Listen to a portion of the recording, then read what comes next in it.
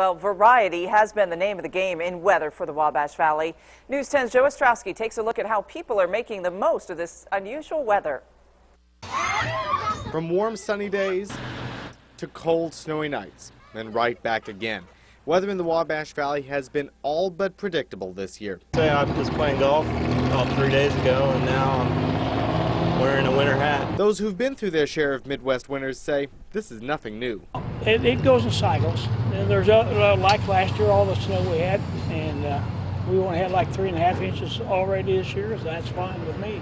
The last of those inches fell Sunday night, leaving a scene pretty enough to draw both man and beast outdoors.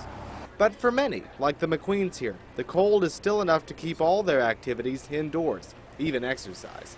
I'll be glad when I can get outside, though, because I like to gawk around and visit and all that stuff, you know. Maybe the summer will be an improvement, too. Just when those comfy outdoor days will return remains to be seen. In Terre Haute with photojournalist Mike Latta, Joe Ostrowski, News 10. Meanwhile, the first day of spring comes 2 weeks from tomorrow.